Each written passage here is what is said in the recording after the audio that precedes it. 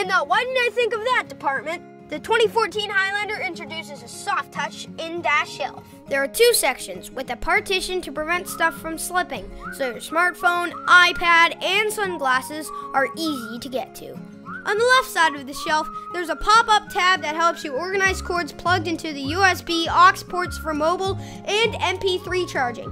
To run a USB cord, pop up the tab and move it aside. Just beneath you will see the USB port. Pull out the cap in front of the USB port and plug your USB cable there.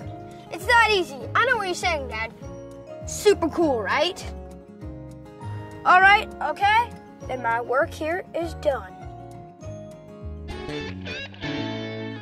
Toyota. Let's go places.